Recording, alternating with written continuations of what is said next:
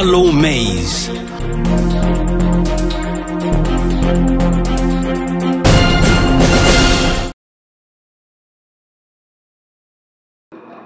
I rise here this morning to move for a bill, for an act to amend the Federal Medical Centers Act and establish the Federal Medical Center in Kwale, Delta State, and for related matters, HB 680. Mr. Speaker, my honorable colleagues, you will agree with me that health is the greatest wealth. Access to medical care is a human right according to the Universal Declaration of Human Rights, which Nigeria is signatory to. Mr. Speaker, this bill seeks to amend the Federal Medical Center Act to establish Federal Medical Center in Kwale, Delta State. The major objective of this bill is to improve access to medical care, not only for my constituents, but also for the broader well-being of the nation. By having a Federal Medical Center in Kwale, residents within Ndokwa Federal Constituency and neighboring areas will no longer need to travel long distances for specialized medical services.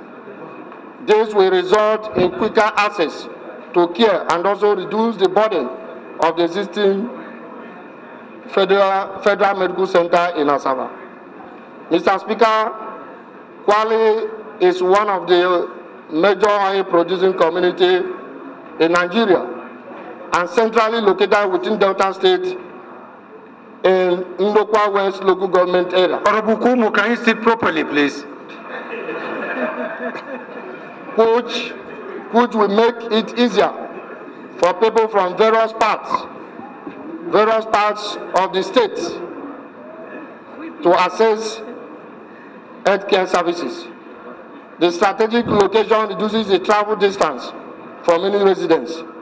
The Federal Medical Center will also have a positive impact on the local community by creating job opportunity, stimulating the local economy, and contributing to the overall development of Kwale community, Delta State, and Nigeria at large. Mr. Speaker, and my respected colleagues, while our primary focus today revolves around healthcare, I wish to draw your attention to an issue of great significance.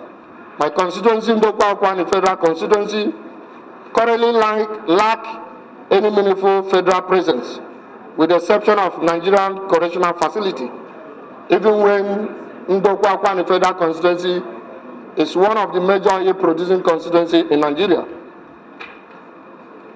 Apart from its crucial healthcare implication, carries a profound and heartfelt importance.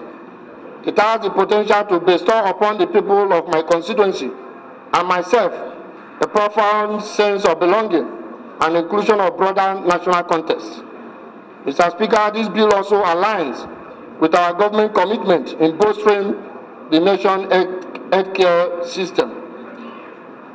By investing in this crucial healthcare infrastructure, we take a significant step towards achieving universal healthcare coverage and improve public healthcare outcomes.